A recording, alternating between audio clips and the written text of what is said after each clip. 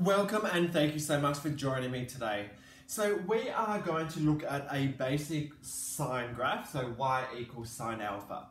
Now, and we'll be going to be looking at understanding it and reading off the graph that we are going to create to see what angles are bigger.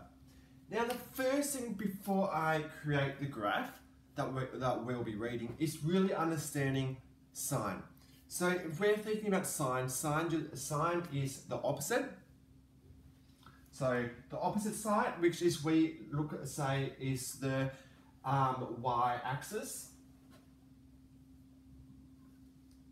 So sine is the same as me looking at y. So we're going to go around the circle, and we're going to break it down into 0 degrees, 90 degrees, 180 degrees, and 270 degrees. If I'm using radians, I could also write it as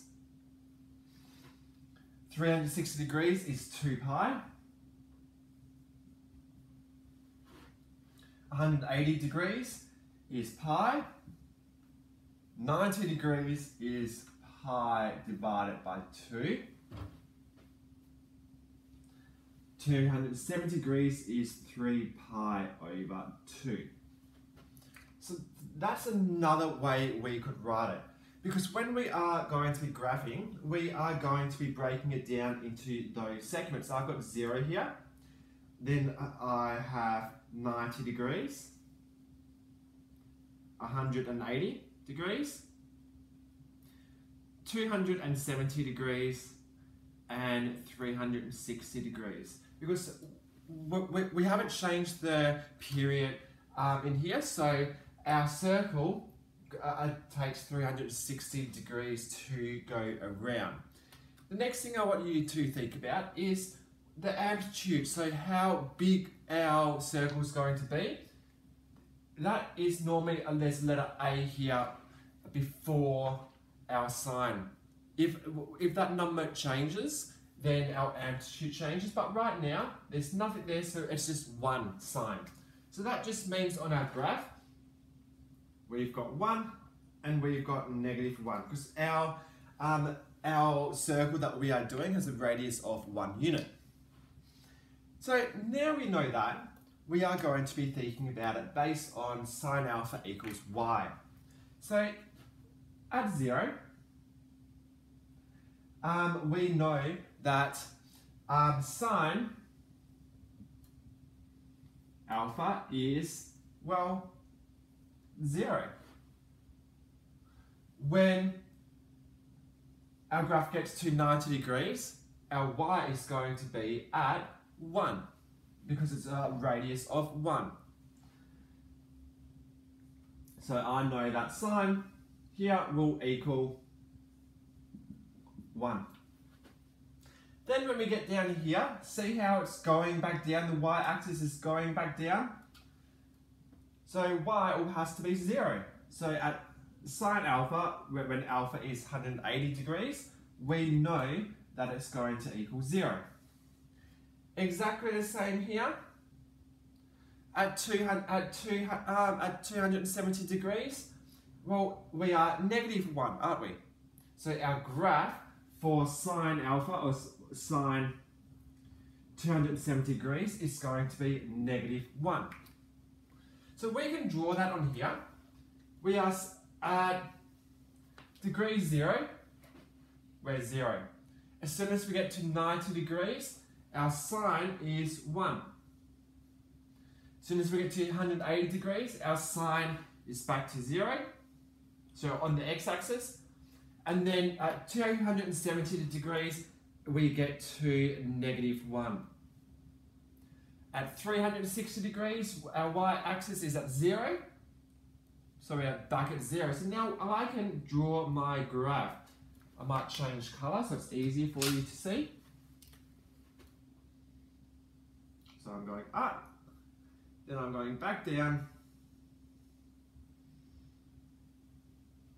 And there is our basic sine graph.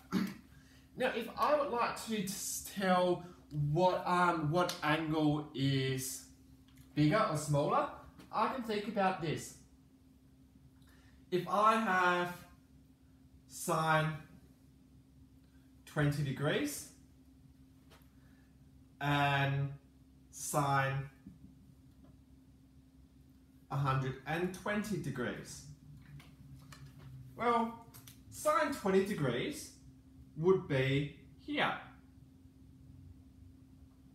So I know this is 0.5, so it's less than 0.5. I would say about 0.4.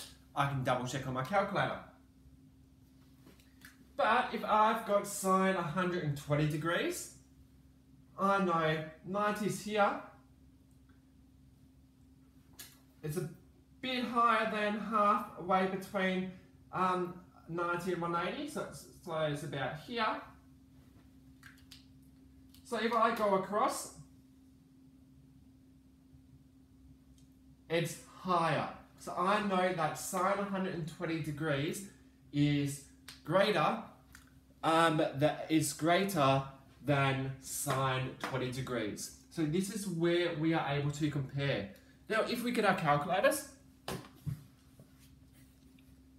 we can confirm that.